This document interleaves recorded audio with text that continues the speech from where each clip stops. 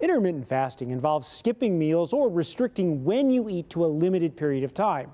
New research suggests doing so can lower your blood pressure, cholesterol, and resting heart rate, but it's not necessarily as easy as it sounds.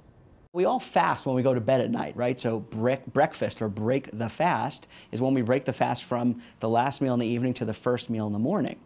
But with intermittent fasting, a lot of people are moving towards patterns where they're doing what we call 24 or 16-8.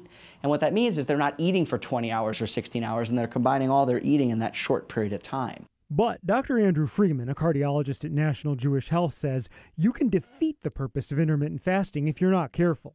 For the people that are willing and have the willpower that can do intermittent fasting, I'm all for it. But it's important also that when you do intermittent fasting to not gorge yourself in those 4 hours or 8 hours or 6 hours, whatever it may be.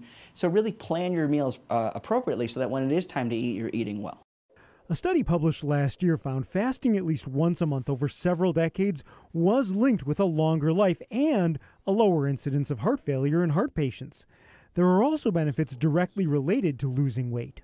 When weight goes down, blood pressure gets better, diabetes can often go in remission, blood pressure normalizes, and people feel more energetic. Ultimately, it may be one tool to help improve your health.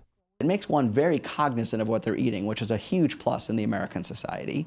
But even more, it makes it so that it's harder to consume as many calories because the time to consume them is less. Intermittent fasting is not considered safe for people with certain health problems, including those on medications for diabetes, anyone with a history of an eating disorder, or women who are pregnant or breastfeeding. Now, the jury is still out on whether intermittent fasting is better than eating a healthy diet throughout the day. In fact, there's conflicting research that finds skipping breakfast raises your risk of dying of heart disease. If you do want to give it a try, talk to your doctor and make sure that you're doing it in a healthy way.